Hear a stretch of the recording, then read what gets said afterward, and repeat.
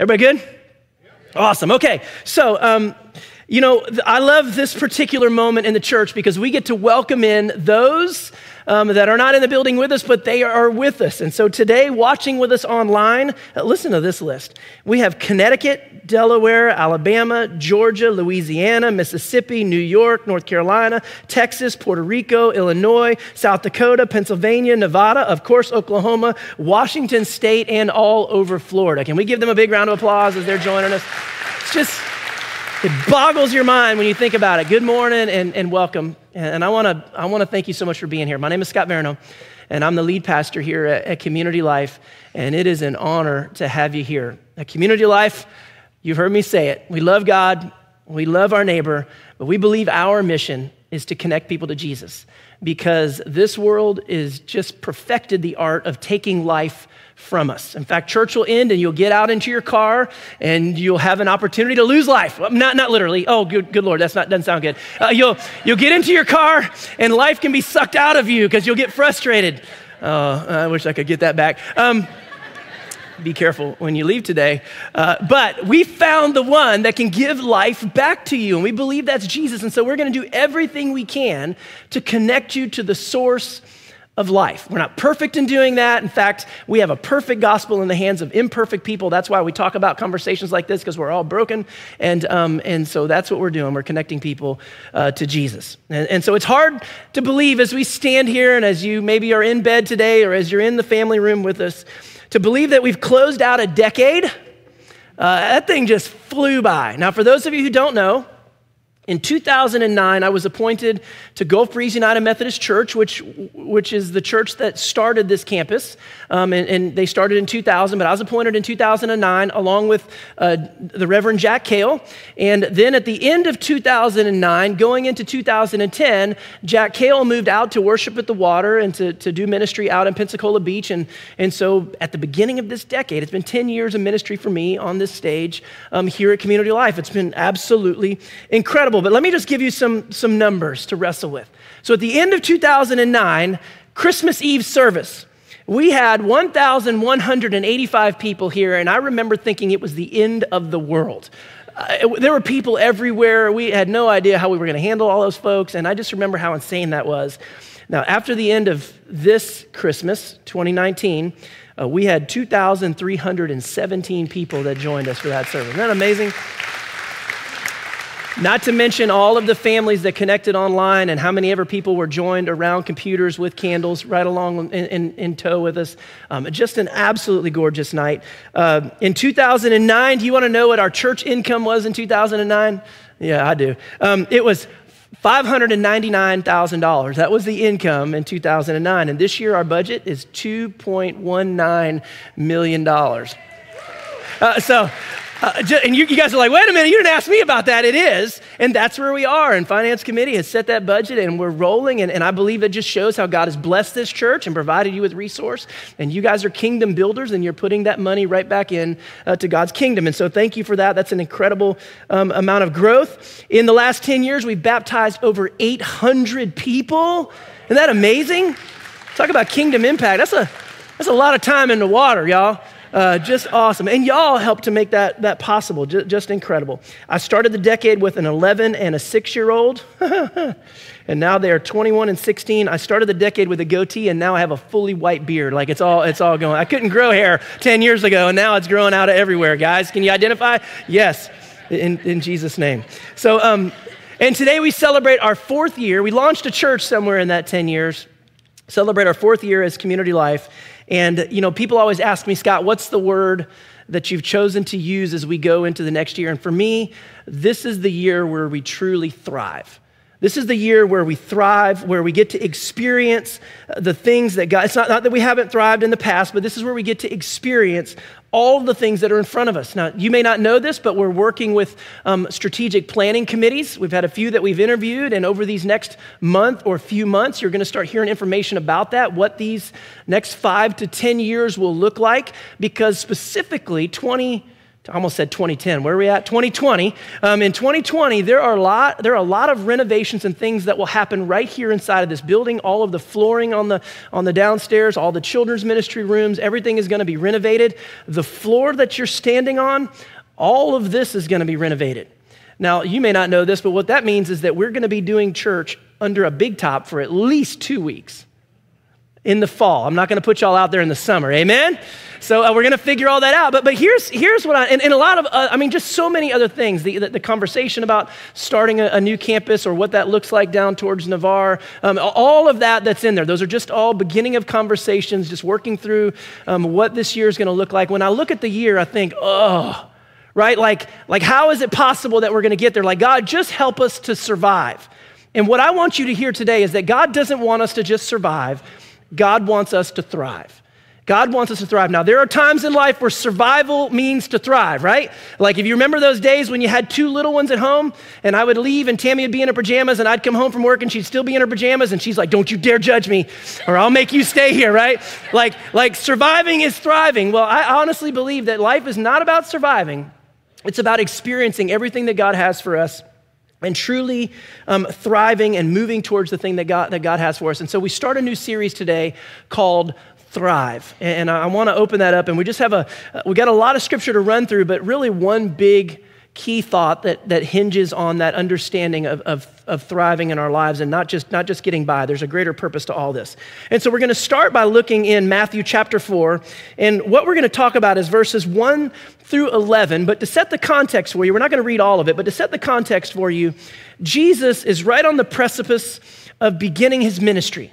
Like right at this amazing time where he's about to go into his ministry and he goes into the wilderness. That's what we get in the beginning of Matthew chapter 4. But remember, just prior to this, he is baptized by John the Baptist. And so he goes under the water and he comes up. And if you remember this beautiful story, the heavens open up, a dove sets down on him and the voice of Father God rings out and says, "This is my son in whom I'm well pleased." He's the beloved.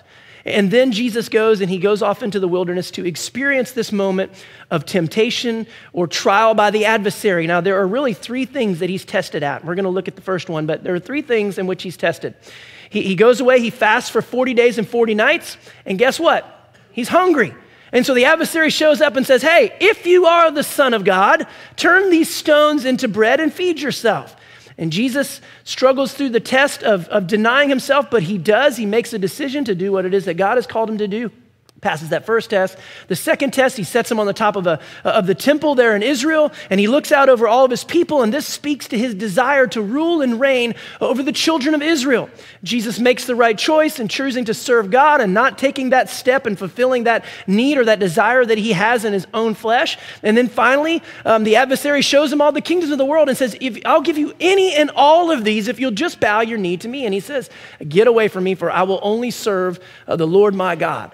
And so you see he passes that last test, which is really speaking of his ultimate reign, that he's going to choose to live into God's design for his life. And so in all of this, we discover Christ in his wilderness, in this time of testing, choosing God's will over maybe his own design and his own desire for his own personal fulfillment. And it's just a beautiful part of where we're at, thinking about moving into that ministry. So we're going to read just quickly Matthew chapter 4, and we're going to go through verses 1 through 4, and we're going to talk specifically about verse 4. It says, "Then Jesus was led up by the Spirit into the wilderness to be tempted by the devil. He fasted 40 days and 40 nights, and afterwards he was famished." That's kind of an understatement, isn't it? Some of us, I'll speak for myself, we're hungry right now, and we're trying to figure out what lunch is going to be about. So imagine 40 days and 40 nights. And what that means is he literally went to the edge of himself, to the edge of life itself, to find this connection or to reveal his total compliance or reliance on God. So he was famished. The tempter came and said to him, "If you are the Son of God," isn't it interesting that the first question that comes out is a direct challenge of what he just experienced. Now, he just had this baptism where the heavens open up and God speaks and says, "This is my son in whom I'm well pleased." Have you ever experienced moments in life where you see the hand of God so clearly and you learn a lesson so clearly, you understand it, and then the very next day you go to work and you have to live into it? Like you're like, really, God? If you do believe this, then you have to live it out. It's the challenge that Jesus faces. If you are the Son of God, command these stones to become loaves of bread. But he answered, it is written, one does not live by bread alone, but by every word that comes from the mouth of God. And so in Jesus' response to this question, he chooses God's word, God's design, and God's direction for his life, rather than doing what maybe he could do, which is to turn those stones into bread and to feed himself. But he just lets us know that it's not about, particularly in this moment, survival. It's about thriving or accomplishing what it is that God has set in front of him. And so to me, the big takeaway is it's not just about surviving, it's about thriving. Coming to the end of who we are and experiencing God in our lives and trusting that he's going to take us on where we end, and he's going to allow us to see and accomplish that which he's spoken over our lives. Now, Jesus says in this text something so interesting. He says, it is written. Now, what you discover if you go back and read this is that Jesus is drawing a parallel to a greater story that he's a part of. And so he's making a connection back to the children of Israel and what they were going through in the time of this quote that he gave or after it when Moses wrote, and it's a connection back to Deuteronomy chapter 8. Now, remember, Jesus has gone through his baptism, 40 days in the wilderness, and has this temptation and this trial right before he steps into his promise or into his ministry. He connects us back to a time when Moses is writing to the Israelites after being in the wilderness for 40 years. And he's reminding them of the journey that they've gone through and the promise that they're about to experience. And so Jesus is drawing this parallel. And if you want to draw the specific parallels, they are led by the hand of God out of Egypt, through the Red Sea. Think of that as a baptism and a connection as a people. And then through the wilderness, this time of trial where they learn and God forges them together as a people onto the edge of the promised land. And so you see how everything fits together and Jesus speaking to this larger narrative. But for the sake of the sermon today, I want to go back and just read through this because I believe it'll speak volumes to us as we consider going into this new decade and going into this new year. So in Deuteronomy chapter 8, if you have your Bibles and you want to flip there, it's way back towards the front, or you can follow along online. And I encourage you later to read start with Deuteronomy chapter 6, read there and go all the way through chapter 8 so you get the full picture of what's being said and what Jesus is connecting us to. So Jesus is connecting us back to this story, and I'm going to pick up in chapter 8, verse 2. Moses writes this. He writes, remember the long way that the Lord your God has led you these 40 years in the wilderness. Remember, he's talking to him, remember the long way that we came to get to this particular point. Anybody ever look back over the years and say, it was a long way to get to where we are today? Anybody ever feel like that? I love shortcuts, but every time I try to take one, I end up taking the long way around. That's just kind of the way that goes. And this word remember is so key to our faith. So as Moses is talking to the Israelites, he's saying, engage your mind, remember back, think back to those moments, the last 40 years as we navigated through this long way around in the wilderness. He goes on to say this, in order to humble you, testing you to know what is in your heart, whether or not you would keep his commandments. He humbled you, listen to this, you have to wrestle with this. He humbled you by letting you hunger, then by feeding you with manna, with which neither you nor your ancestors were acquainted. So he brought you to this place of hunger, but then he also provided the provision. And so you could see the hand of God moving in your life over those last 40 years as he led the Israelites through to that place that he was there and present to them all along. In order to make you understand, and here's the quote that Jesus quoted in Matthew, that one does not live by bread alone, but by every word that comes from the mouth of the Lord. And so what Jesus is saying, he's connecting back to this to say, there's something bigger that's unfolding. That there's a bigger narrative that's unfolding, that we have had this journey all along, and for the last 40 years, or the last 40 days, or the last fill in the blank for how many years, when you look back, there has been this journey where, yes, we've survived, yes, we've walked through all of that, but you can see the hand of God doing something that goes far beyond just survival. He's bringing us to a new place. He's creating something new inside of us, and he's bringing us right to the edge of this promise that's in front of us. And so there's more to live for than to just survive, that God has called us to thrive. Verse 4, the clothes on your back did not wear out and your feet did not swell these 40 years. He gives us more insight in verse 5. Know then in your heart that as a parent disciplines a child, so the Lord your God disciplines you. Therefore, keep the commandments of the Lord your God by walking in his ways and by fearing him. And so Moses is reminding them that everything that took place over those last 40 years is tracking us towards ultimately where God is bringing us. That when we crossed that Red Sea and we moved into this wilderness, we came to the end of ourselves, and it required us trusting God to get us to this exact point. And Jesus is drawing that parallel to where he finds himself in the wilderness, literally starved to death. And verse 7 to me is the key for all of this. He says, for the Lord your God is bringing you into a good land.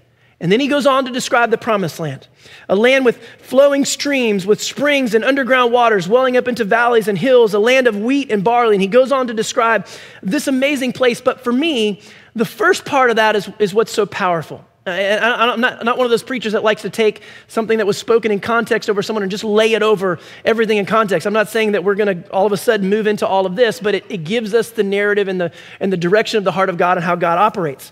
The first part that I love that really speaks to us is this. For the Lord your God is bringing you in to a good land. The Lord your God is bringing you in.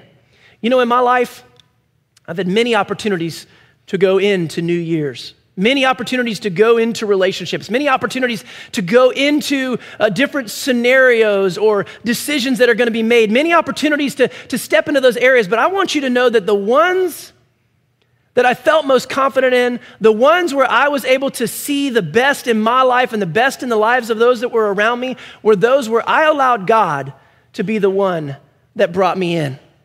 Yes, I can survive. Yes, I can use my skill set and my ability to get to us to a certain point, but I want you to know that where the rubber meets the road is when we find the end of ourselves and we trust and we believe that the God who holds all resource, the God who holds all wisdom and insight is able to take us and move us on to the next place. It's not just about what we can accomplish in our own ability, it's what we can do with God and what God can do with the things that we have, maybe that's a better way to say it, in our lives. And so what Moses is reminding them is that God is the one that is bringing us in. And so as I think and as I wrestle through this year and thinking about Jesus going into his ministry, thinking about the Israelites in this story, thinking about what we're looking at in 2020, get that right, 2020, the next decade, the next few years, we can't make it if we decide to do it in and of our own strength. That we need the Spirit of God to lead us and to guide us, to help us to navigate through all of the challenges that are going to be in front of us, to help us to see another 800 plus people baptized over the next 10 years, to see people in this community that never even heard of God get to experience and come to life like maybe they never have before, to become a beacon of life and hope to this community that maybe people in this community have never been able to experience before. But we can't do that on our own. It's when we come to the end of ourselves and we realize that it's not just about survival, it's about trusting God and allowing God to bring us to a place to where we can thrive. And so I ask you to consider, as we move into this new year, your personal lives, your businesses, don't just lock into the things that you're able to do. Allow God to engage in your life and to bring you to a whole new place. Because I honestly believe that this is the year, this is the decade where we experience the true thriving nature of a God that wants to see his kingdom grow. Will you pray with me? Heavenly Father, we thank you for this message, for the heart of the way that you lead your people, and this greater story and this greater narrative that we see unfolding in the children of Israel, and we see this unfolding in the hearts of Jesus and his disciples, and we see it in our lives where we come to the end of ourselves and we're required to trust you for what's going to be next. God, this thing continues to unfold. And so today we make a choice to trust you. We make a choice to bring everything that we have to bear, but ultimately we do not get there unless you are the one that leads us and brings us in. And that's where we are today. God, lead us and guide us. Help us to be a church that represents your heart in a way that is just so beautiful. A God that didn't send his son into this world to condemn this world, but a God who sent his son into this world that this world might be saved. Help us to capture the true heart of that message. And Lord, for those who maybe haven't had a chance to believe in you today, I pray that this is the day where hearts will be yielded to you. We love you. We thank you. And it's in Jesus' name we pray. Amen.